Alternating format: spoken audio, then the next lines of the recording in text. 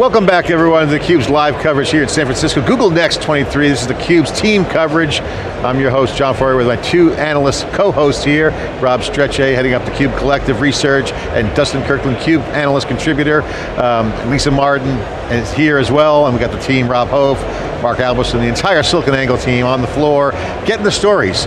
No story's too small for theCUBE, we're going to break it down. Here is the keynote analysis, day 2 segment, and also, we're also going to analyze, zoom out, and look at the big picture relative to the cloud industry and some of the technologies that are folding into place for each of the hyperscalers, AWS, Azure, and Google.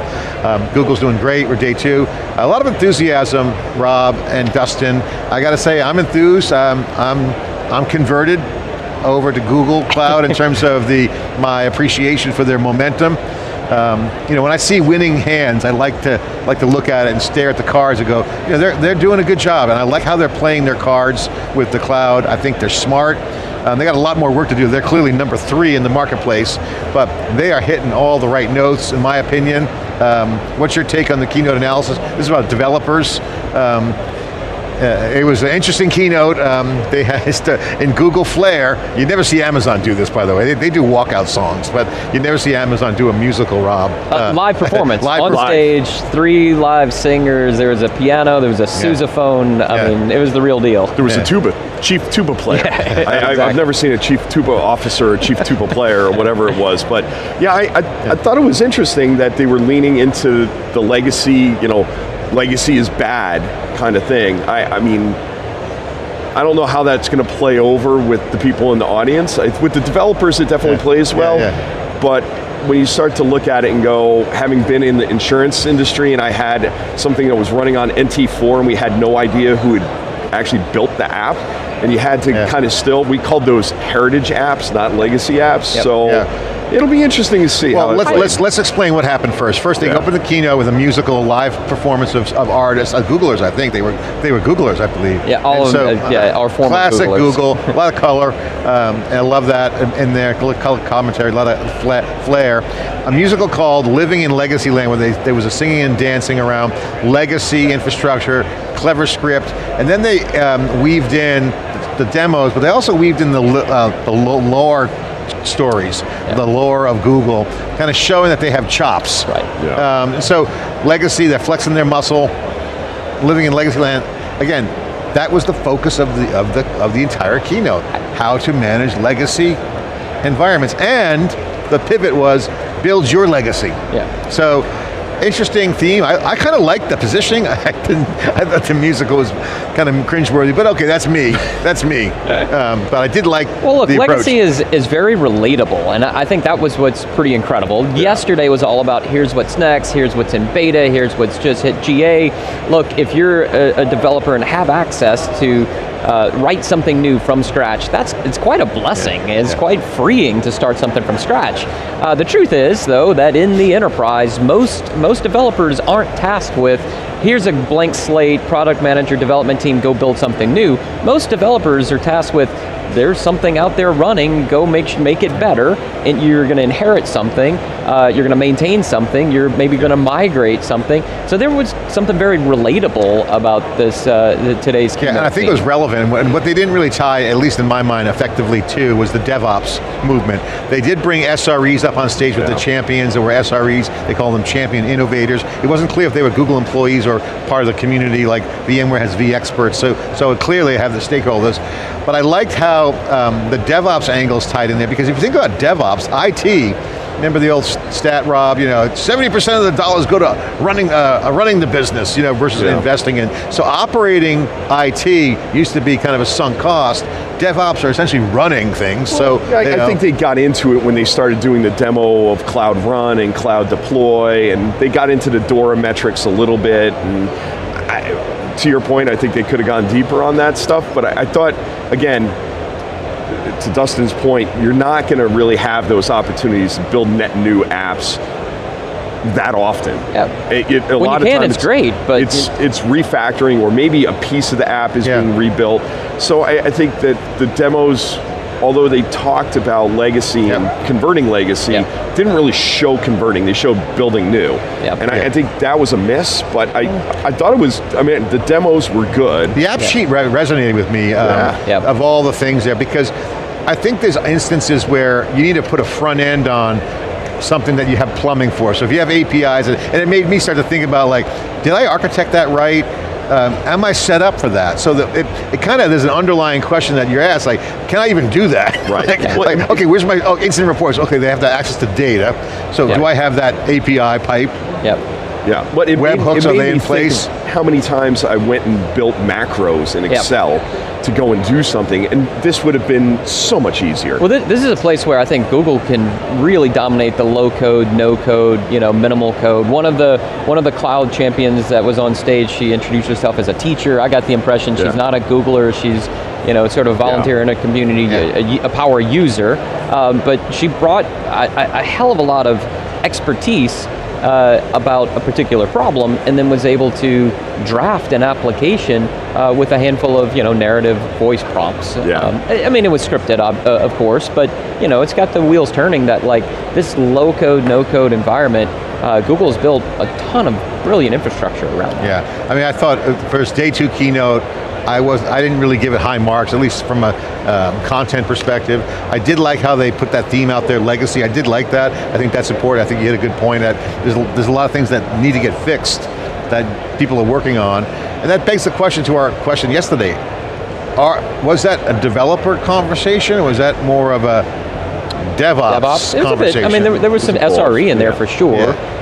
John mentioned the lore. Of course, Google, like any company, has legends and lore and horror stories, and we were treated to a couple of those from Google. One in particular, one of the SREs responsible for helping identify and patch the Log4j vulnerability back from December 2021. She gave a pretty detailed play-by-play. You raised your hands, that you remember where you were at that moment. I remember the very moment and exactly where I was. Log4j day for sure. No, I think also in the lore where they talked about the ARP storm and how that really caused them to go out and build their own load balancing. I think it became a very interesting. I thought there was a dichotomy there about, hey, we couldn't get the vendor, to be named later, to go and fix their load balancers. So we went out and built one in software. I think they're hitting on. That's a very Google response, though, by the way. I mean, there are a few companies in the world can say, this cornerstone of technology is broken, so let's just rebuild it from scratch. But what they went into, and I kind of wrote it down, into kind of how to develop faster, right? And they kind of had that theme for developers around pluggability, open source and APIs, and reuse of extensibility layers. I thought, to me, that was them going back to their roots. And you would know from being here, I mean, that to me was like motherhood and apple pie for Google, reaching out to the developers and saying, and also to other people, bringing them in and saying, hey, the AI is going to help you do these 3 layers and keep up with that. I mean, again, they got into a lot of the security stuff, which I thought was interesting. To your point, I thought, it was. As ex-Googler, what did you think of the keynote? So, I mean, I've been on that stage or stages like that. I know what goes into the preparation. A lot of effort's put into selecting good speakers, internal, external. The rehearsals go on for weeks. There are people here that haven't slept for the last few nights. I saw one former colleague nodding off because I'm sure she's been working around the clock on this. So a lot of work goes in, there's a lot of prep, it's polished, it's live. That's also kind of a key differentiator. Stuff goes wrong. In general, I thought that the topic was relatable. It was a little cheesy, but I enjoyed the effort that went into the musical performance. I'm not too hardcore on it, but I want to see more meat on the bone. I was hoping that I'd see much more stronger developer posture, like here's some bang up new code, here's some AI, go. There was a stretch with the app thing to say that's AI. I mean, I guess it's AI, but I think it's like a chatbot, basically. But they went and tied it into Vertex and how they were able to do the image recognition and build the app that could, go and say, hey, describe what's here. I think that's a small chatbot-like use of it, but it was interesting how they showed you that there was different things under the hood happening, even though it looked like it was all in the same interface. I thought, to me, that's how you build a solution, and I thought that's one of Google's strengths. I think my big takeaway was that made me think, are you set up to do those things? Because I think they're showing a use case of dynamic building stuff, right? And I think the question is, are your data sets available? What's your architecture look like? And then this comes back down to the whole cloud versus, selection. I mean, we were talking with John Furrier from Montreal yesterday, and we had this discussion around, do you pick your platform? Like, are we getting at the point where it's like, Google does this, AWS does that, Microsoft does that? Because at some point, when did they cross over in being an island? I mean, there's no multi-cloud talk here, you know why? Because it's Google Cloud, they don't want you to talk about multi-cloud. Because they don't, we talk about Red Hat, but for the most part, Amazon's not going to talk about multi-cloud at reInvent, and certainly Azure, they're like all in on OpenAI, so it's like, it just seems it's a weird time in the cloud game. Yeah, I think part of the AI approach, and we talked about this yesterday, it's a great opportunity for Google to take advantage of. Google has so much of the data necessary to train the models, to initiate the models, now adding this garden of models right there, and then the user and developer productivity. One theme has been trying to do more with less, and we hear about that a lot, like, hey, let the AI help you do more with less. We're in a time where we're downsizing, when we're cutting. I think I'm actually looking forward to doing more with more. For those things that work well, why do more with less? If that's working well, and you can multiply the productivity of those people with that, then put more people with more bots helping get that work done. Yeah, I think, again, I felt a little differently on the demos. I thought the demos were, to your point, having been on a stage similar to that, those are really hard to do live. And the fact that they were flying without a net, I give them a lot of credit. I think, there's only a couple little hiccups, but I think they were showing how to use the AI in interesting ways. And I think that was, to me, and simply. It's better than vaporware. Yeah, well, I'll tell you what, here's what I really want to see, and it'll probably be next year before we're able to answer this question. So the idea that, these code assistants, Copilots, Duet, Cody, can generate a working demo is awesome. And as a former engineer, now product manager, the idea of taking some basic requirements and like spitting out a prototype, a proof of concept, that I get. What I don't yet get is that going to write the production code that builds the next Google search engine, that builds the next expense report SaaS? Can we take it all the way there? And I think we're going to need 6 to 12 months of using it in anger. Yeah, we got to check it out. That's a great point. Hey, Duet, solve my technical debt problem. Yeah. Boom. Well, I think that's the holy grail. That was the piece that was missing for me in the demos, is they talk about legacy land, and it's how do you get from legacy land to non-legacy land. If they had taken some old code and put it in there and then redone it, to your point, using it in anger, I think that, to me, is where this could be. Help me understand this code, because there's so much legacy code that was written by people who are no longer with your company. So I played with Bard maybe 6 months ago with a partner. I've got some legacy code written in 1998 for dividing up the bills when you go to a restaurant. We used it for roommate splitting. This is ancient PHP and Postgres code. You missed Venmo, I thought. No, this was years before that. But I thought about how. Let me ask Bard and Vertex AI to port this forward. And like the little stuff it got right, it helped me re-architect the database schema. But boy, getting into all of those nuances and corner cases that took years to get right, I found myself needling around in new code that was working well enough. I think that's a great use case, and I think that's the one that's going to be the most exciting, is that you train the code as a language model. They call it programming languages for a reason. So if it knows the code, it should be able to engineer the code. So it's going to be very interesting to see. And then how do you train that? What's good code? Right. And so you got to kind of play with that, and you brought that up yesterday, but I said, get the good code or the good data. You're like, actually the bad data is good too. That's good too. That's what bad data is, don't do that. That's right, I mean, we saw a bit about security vulnerabilities in the scanning in the demo. I think that's another great use case of, it's more than just trying to do more with less, do more with more. If this solves a set of security problems, pour gasoline on that fire and let it run. Yeah, and to our discussion yesterday, the fact that when they were showing those vulnerabilities and also going into GKE Enterprise and showing, hey, here's your security posture, your secure software supply chain, and getting into some of that and what's in the containers. I thought that was pretty interesting stuff.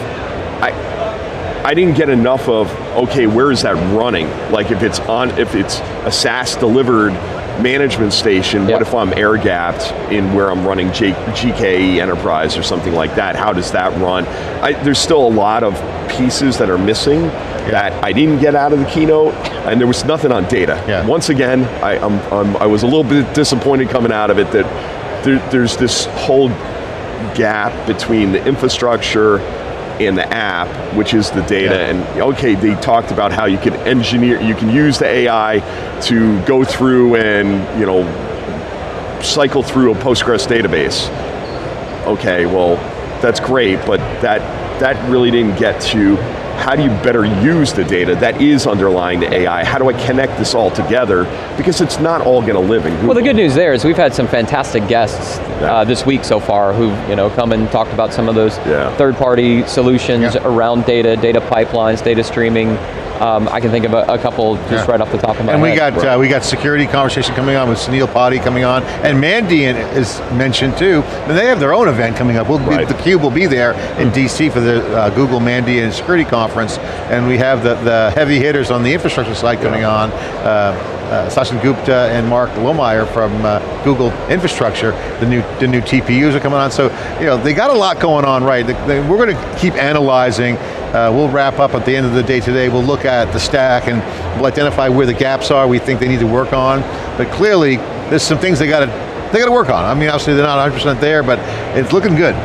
Looking good. So day 2, keynote, about developers. It really is about the use cases. Again, this is about the roadmap of Google. This is kind of where they're going. You can kind of see the 20-mile stare, if you will, of kind of what the direction is.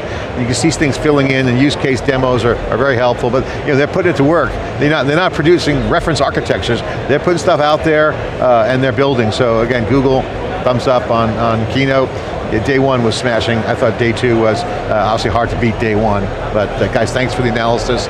All right, day 2 continues as we roll into the afternoon of theCUBE here in Moscone for Google Cloud Next.